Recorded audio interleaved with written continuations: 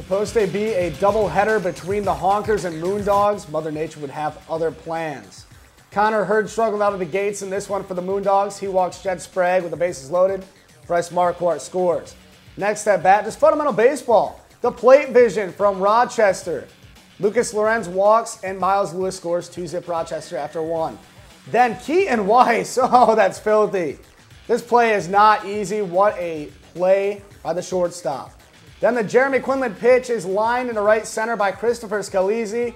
Jed Sprague and Cole McDevitt score. But Lucas Lorenz, don't get greedy, son. He gets cut down at the plate, tagged out, 4-0 Honkers going into the bottom of the third. Then Miles Lewis off of Sean Terrace. This ball gets to the wall.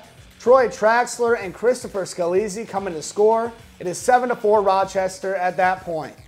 From there, the rain came, and it came in buckets. The game would ultimately be called off and suspended due to rain. Rochester on top, 7-6.